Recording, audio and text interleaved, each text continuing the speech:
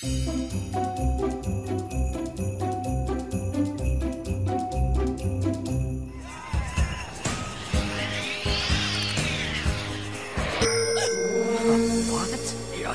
at that. The key to understanding Rudolph's nose is to know that there are many animals on the planet that have bioluminescent or fluorescent parts to them. Anthozoan corals, jellyfish. Achoo!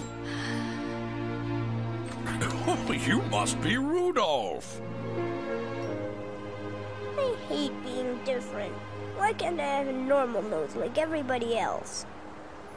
Once it got to those cells, it was able to kind of insert that DNA, thereby kind of hijacking it and telling it to make red protein.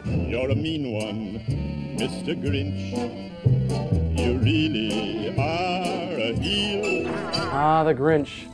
He had a very small heart, some say 2 sizes too small. It got big awfully fast. Grew 3 sizes that day.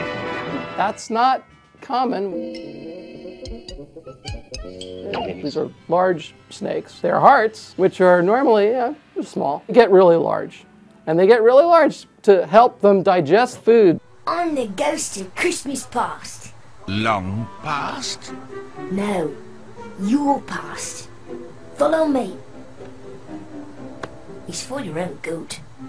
My name is Ibrahim Ba. I'm faculty at Johns Hopkins. My specialty is in theoretical physics. Am I correct that you are the ghost of Christmas yet to come? Going forward in time is physically possible. All you have to do is move at incredibly high speeds. Then you can go forward in time and meet some people in the future. Going backward in time is the one that is hard. My present, my past, and my future taught me I'd so much to learn.